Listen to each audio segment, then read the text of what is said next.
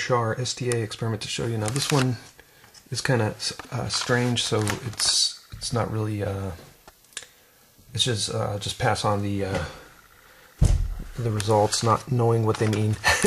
But what I was doing tonight was I have the Bashar STA hooked up to the AC/DC converter, and then I was going to use it to try to charge a 9-volt rechargeable battery, and then to excite the coil, I have a joule thief circuit with a 6-volt battery driving an ignition coil. There's a trick you can do to use a joule thief as a chopper, where you take the output of some of the coils in here and connect them directly to the ignition coil. So the joule thief still runs because it just sees more coils.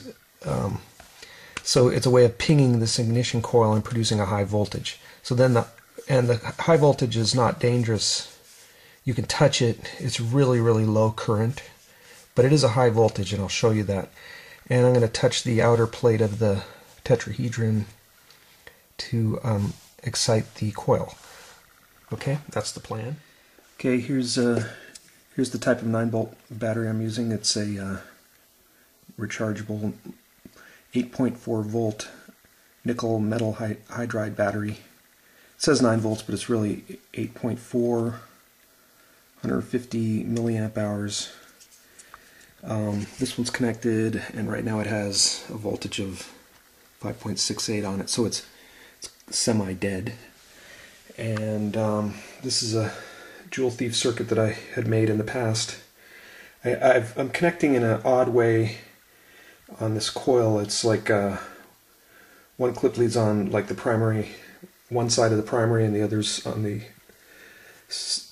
the opposite side of the secondary. So it's a strange way to connect across this coil. I tried different combinations of things, and this worked the best with a 6-volt battery as the power source for the joule thief. And that comes into ignition coil. The ignition coil is clipped on, the hot lead is clipped on to the outer capacitor. Now I'll switch this on. And first thing to notice is there's a curious noise, audio tone, coming from the tetrahedron. Now I thought it was coming from the outer foil surface, but it's not. It's coming from in here. And I was trying to get to the bottom whether it's the foil, and it is not. It is the coil. It seems to be coming from this area, which is interesting. Now if I pull the coil out, it will disconnect from the connection, and you'll hear it stop.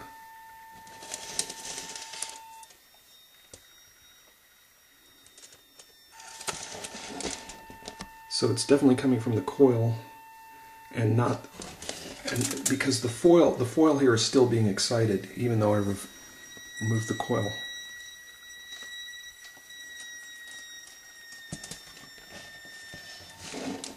Actually, I do hear a high-pitched sound.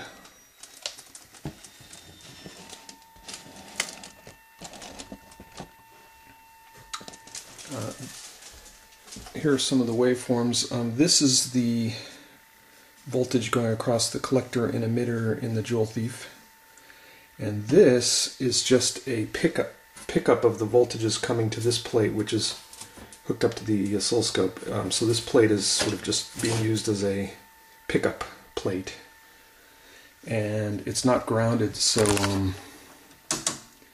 you might see this upper one waver because it's kind of not really grounded.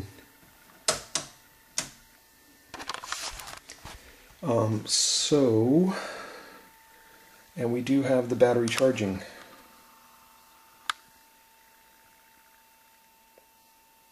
The battery's voltage continues to climb.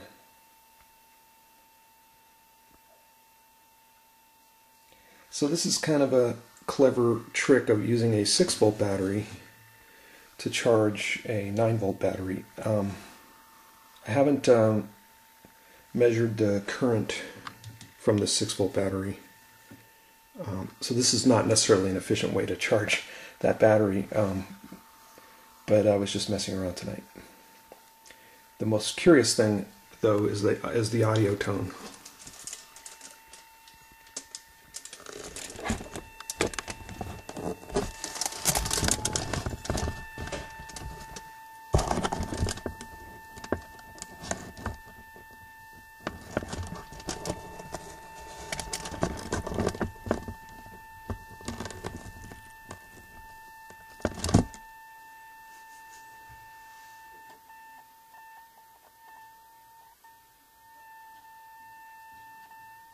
Okay, getting to the bottom of this strange noise that comes from the coil, I'm going to use my 555 timer circuit to drive the coil, pump in a lot larger current, and then use my Droid X, which has a spectrum analyzer app, and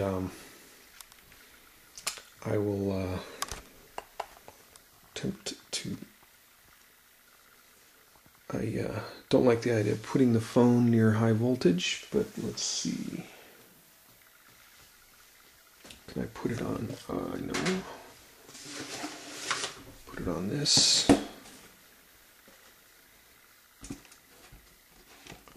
There we go. Okay. Switching on the coil. Now as I dial this pot, I can get different frequencies on the coil, which is a high voltage to the thing. Okay, here we go.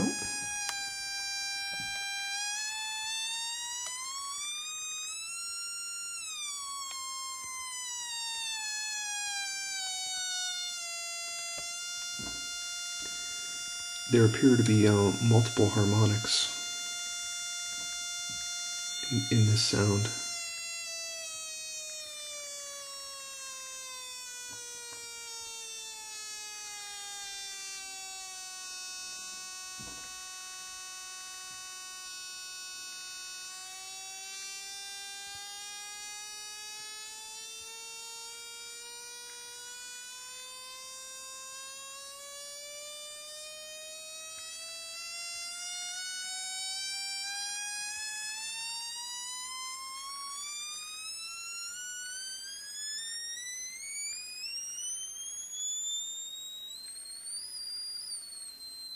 Outside of the audio range almost.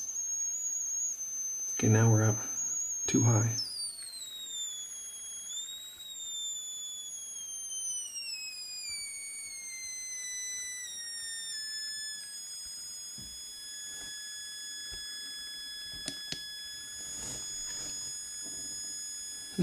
Lost my app.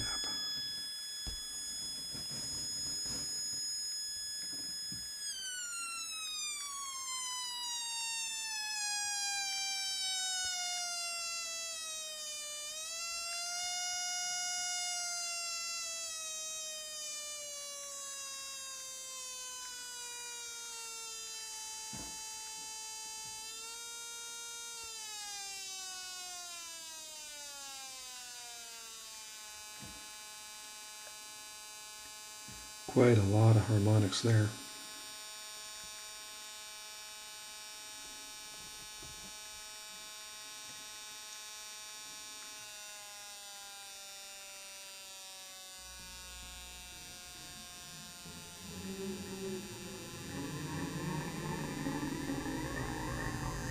Okay, that's it.